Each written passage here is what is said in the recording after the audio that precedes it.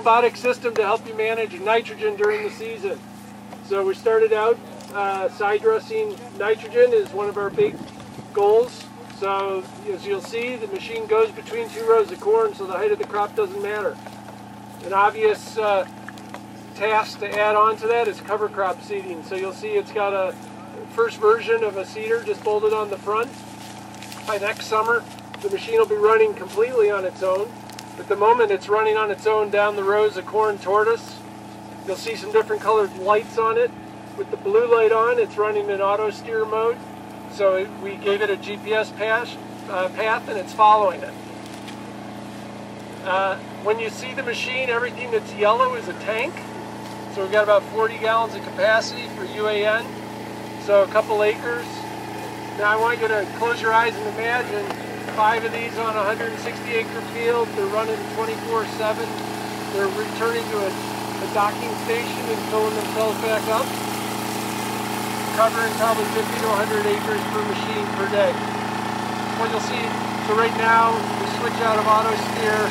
The operator is going to turn and get it started on the next row. This is a diesel-powered hydraulic drive, 4-wheel drive system. We're really goals to make it really tough. It's sufficiently stable to work on most corn fields at the moment. And our goal for next summer is we're hoping to have 10 of these in the field, doing about 5,000 acres in the corn belt.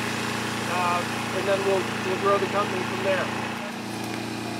Behind us also is another company, Cavender-Bares out of Pittsburgh. Really one of the world's best teams on figuring out how to make vehicles like this run on their own in rough conditions. So we've got a grower on board early on. There's been a lot of growing excitement about the match here.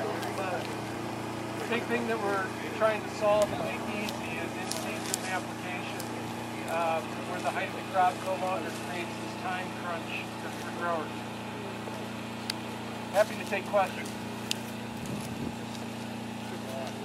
Cost? The goal is to next season be in at $10 an acre we're going to market as a service.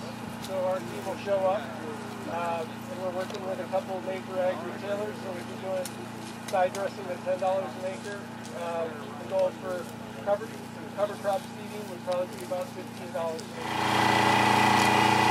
The seeder that we've got here is a very early version. It's obviously just an ATV spreader. And we named it.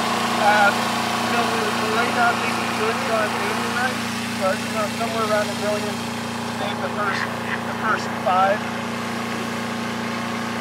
I guess affectionately it's called Robot 1 at the moment.